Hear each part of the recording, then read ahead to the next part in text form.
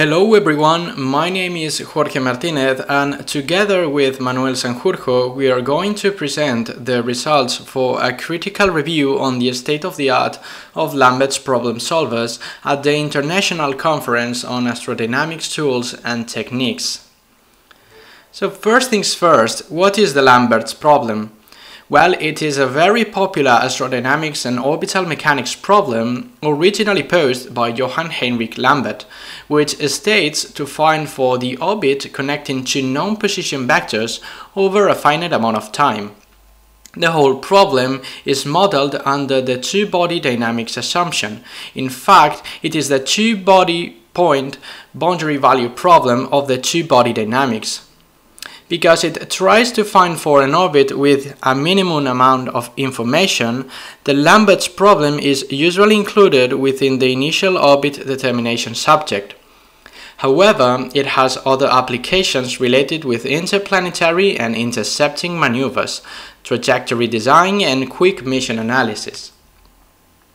During the last decades, the problem has suffered from a revival because of its applications. In fact, we might establish the origin of modern Lambert's routines with the start of the space era. The solution of the problem can be reached by iterating, and since the 60s, lots of methods have been proposed to address the problem more efficiently, combining a sound analytical approach amenable for being implemented in the form of computer algorithms. Given the large amount of approaches, a simple question then raises: which one of these algorithms performs the best? The process of implementing all device solvers along history would be a very long task. However, the methods can be classified according to the approach taken for solving the problem. Here we bring a classification according to the free parameter employed: universal variable or eccentricity. The classification tree shows also dependencies between methods within the same family.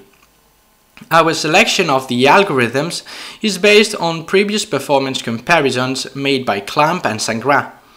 We also considered those algorithms which have never previously been compared against other solvers. Hence, the selected algorithms were Gooding 1990, Avanzini 2008, Aurora 2013, and ITSO 2015. Gooding 1990 inherits from Lancaster 1960, and Clamp's analysis show it to be the most robust and accurate of its days. Some years ago, ITSO introduced a new algorithm based on Lancaster's Formulation 2. ITSO 2015 is known to have a high performance, and thus we included it within this analysis. For the case of Aurora, this is the latest of its branch and has never been compared against other routines, although Aurora included a brief comparison against Gooding's solver in his article. Finally, a new solution approach was started by Avanzini, exploiting the eccentricity as the free parameter. Because it is the first of its class, it was included within the performance comparison. A common set of elements can be identified in any Lambert's problem solver. These elements are the free parameter, the initial guess, the root solver, and finally the way in which the velocity vectors are constructed. The table in this slide shows these elements for each one of the algorithms considered. The free parameter from Gooding's algorithm is a variable related with the universal formulation, being associated with elliptic orbits for values of x below 1, parabolic orbits when x equals 1, and hyperbolic ones when x is greater than 1. For the case of Avanzini's algorithm, the free parameter is one of the two coordinates of the eccentricity vector, named the transverse eccentricity component. The other component, which is parallel to the chord of the problem, is constant no matter the geometry.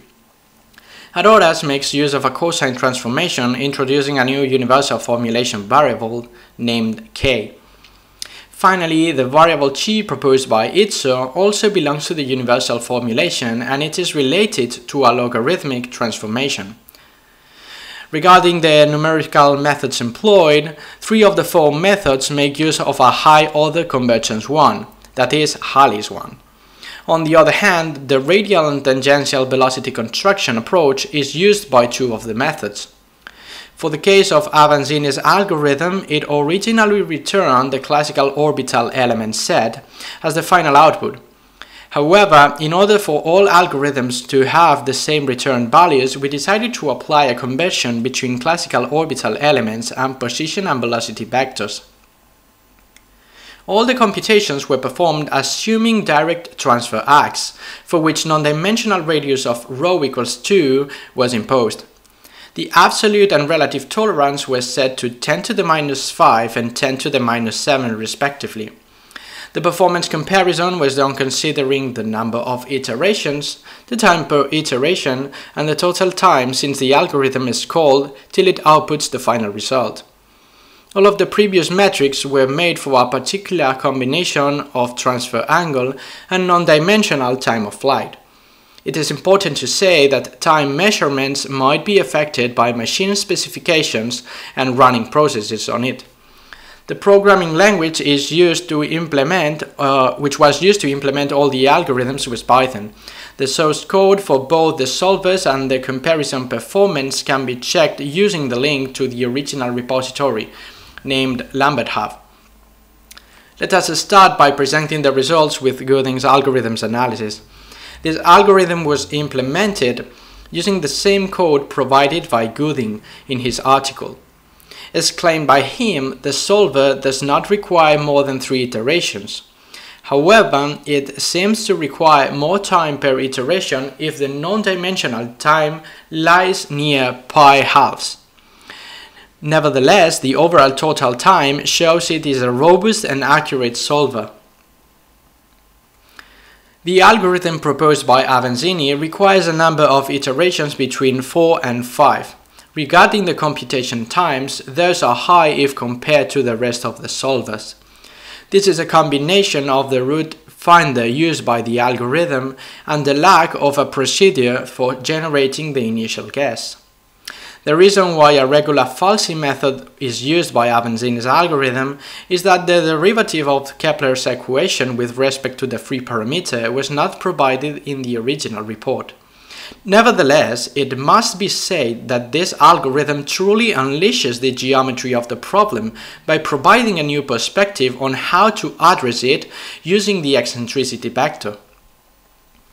The routing device by Aurora only requires a maximum of 2 iterations, showing only a high time per iteration for values of tau below pi halves. One of the main features introduced by Aurora is his algorithm. In his algorithm is a robust initial guess procedure. Although different regions were introduced using an arbitrary criteria, they result in a lower computation time. In fact, Aurora's solver is faster than Gooding's and Avanzini's one. However, this robust initial guess computation has a cost. Most of the time is devoted to the initial guess computation. Finally, when it comes to ESO's algorithm, it is seen to require a mean of 2 iterations despite having an increase for the region near tau equals pi halves.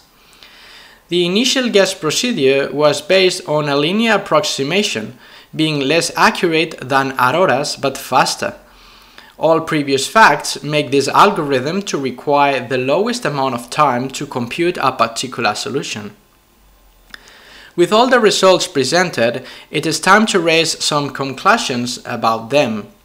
The first one is that although a procedure for the initial guess is crucial, it is desirable not to devote so much time for its computation.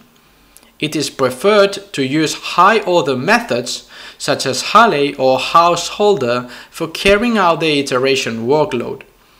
The performance of an algorithm can be estimated considering the total amount of time it requires for solving the problem and the iteration workload. Considering previous points and results, it is possible to identify ESO's algorithm as the one which performs the best, followed by Aurora, Gooding and Avanzini's solvers.